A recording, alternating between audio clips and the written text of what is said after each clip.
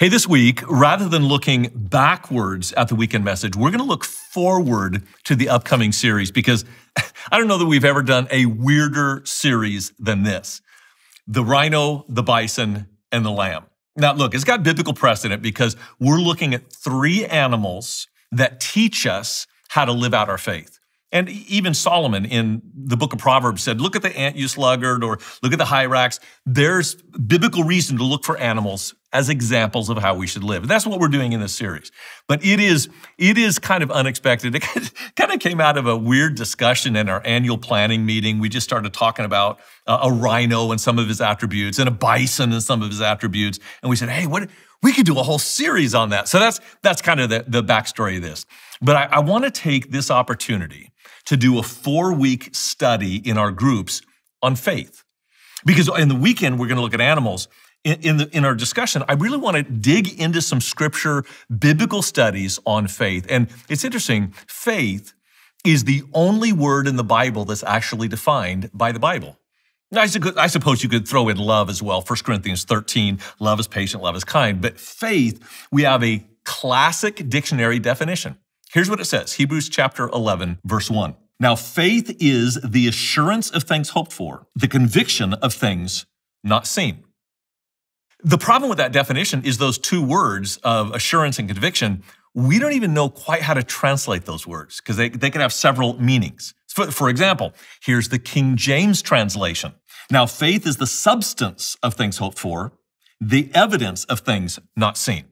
I think the best translation for my money is the NLT, New Living Translation. Faith shows the reality of what we hope for.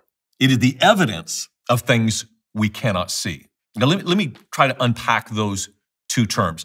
The first word, reality, it was used in a medical sense of sediment.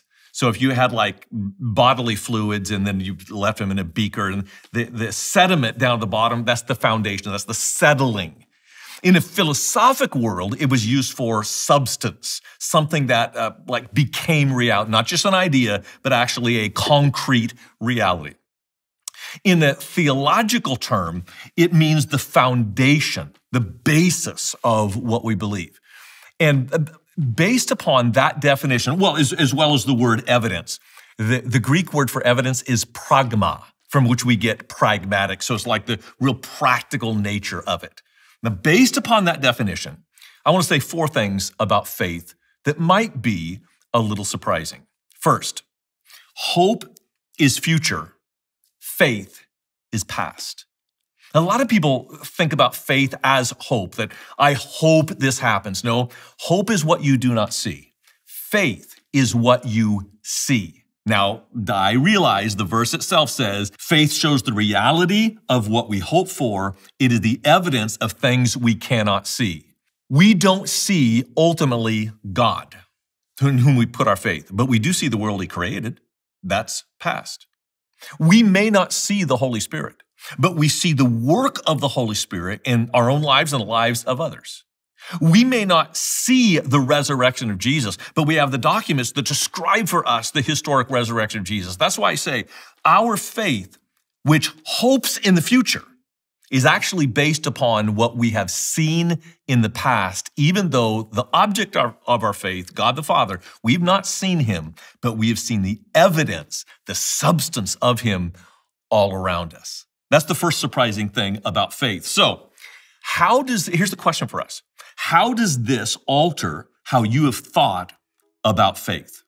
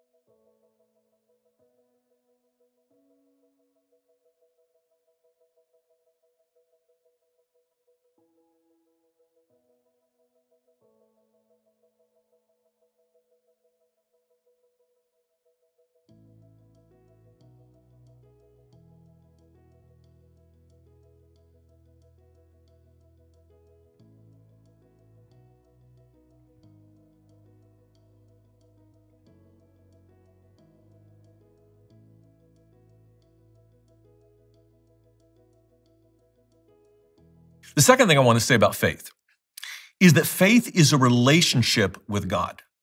Now, often we think of faith as this is what I do for God.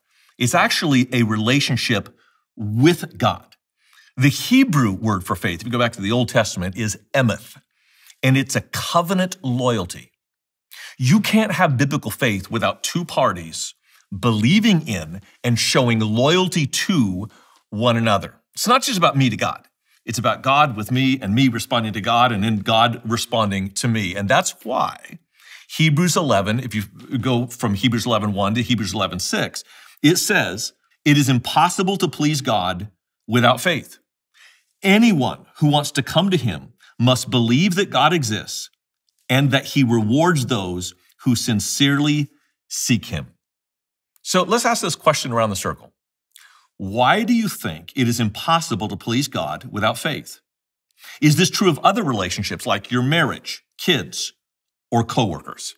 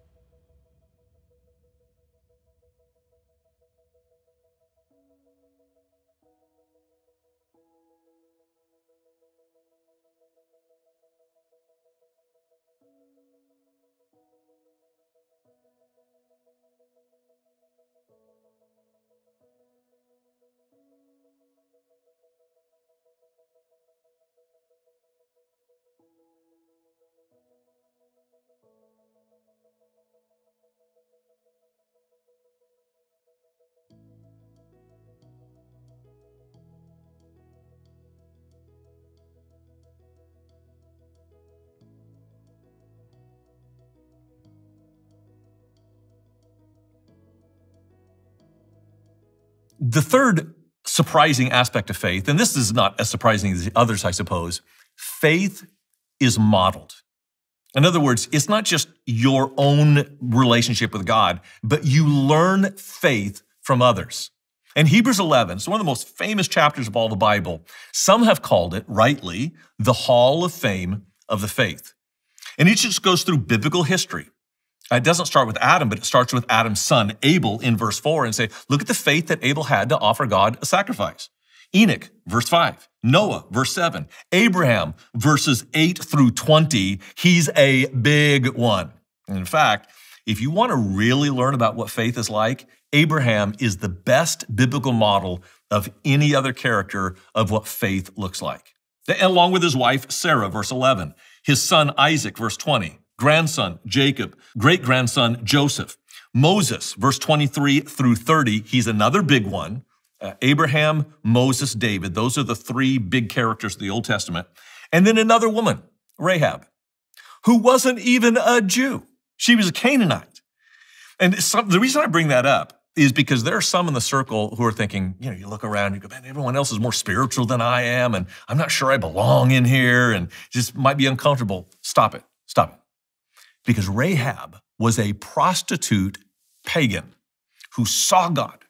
And she saw the faithfulness of God to Israel, and she said, I want to be part of that. And if you feel like an outsider looking in, you can be an insider by giving your faith in God. The beautiful thing about this Hall of Fame of the faith is it's everybody. It's men, it's women, it's rich, it's poor, it's Jews, it's pagans.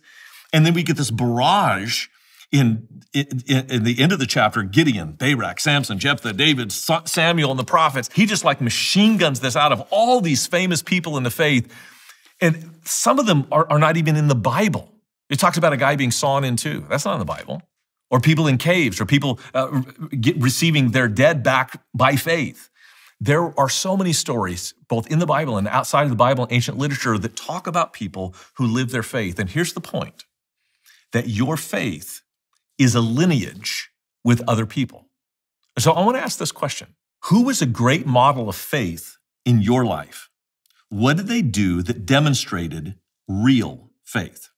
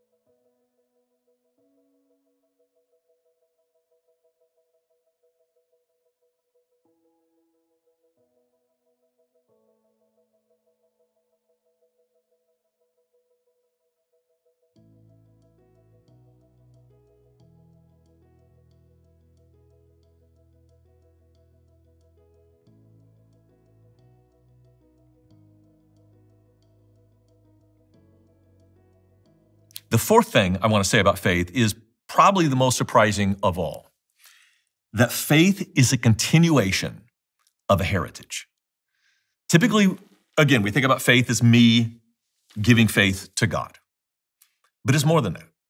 It's me having a relationship with God and a relationship with people in my past who have led me to the place of my own faith. I want to read a passage that kind of concludes this chapter that is stunning. All these people earned a good reputation because of their faith. Yet none of them received all that God had promised, for God had something better in mind for us, so that they would not reach perfection without us. That word perfection should be maybe translated completion. Abraham, he's incomplete without CCV. Moses is incomplete without your neighborhood group. David is incomplete without your family. Why? Why? Because faith is a long distance race where the baton is passed from one person to another over generation after generation. And I believe that we are at a critical generation right now where faith is jeopardized because we're spun out of control in all these different directions. And we're replacing biblical faith with political platforms or social issues. The truth is, the only thing that has mattered to the history of this world that will go into eternity is the life of Jesus Christ and his transformative power, person by person by person. And we dare not substitute any other agenda or any other platform, but the hope that we have by God's faithfulness in the past, modeled by the likes of Abraham, David, Moses, and now you. And that's why here at CCV, we're going to focus on faith in Jesus Christ and passing that baton to our next generation. That's why it's such a priority for us, for our student ministries and kids ministries, and why we would encourage you so strongly to be a part of that and volunteering in those areas, because the faith that we live is not just the faith we receive, it's the faith we pass on to others. And this is a serious question I think we all need to grapple with. What could be the consequence of our generation failing in faith? Are we in danger of that?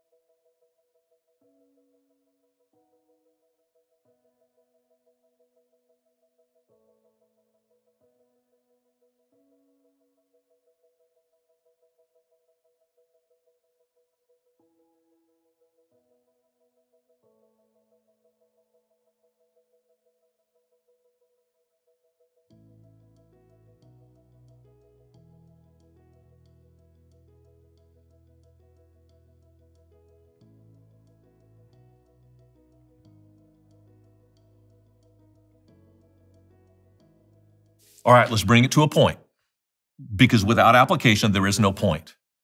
What are you personally challenged to do this week to strengthen your faith that you can then pass on?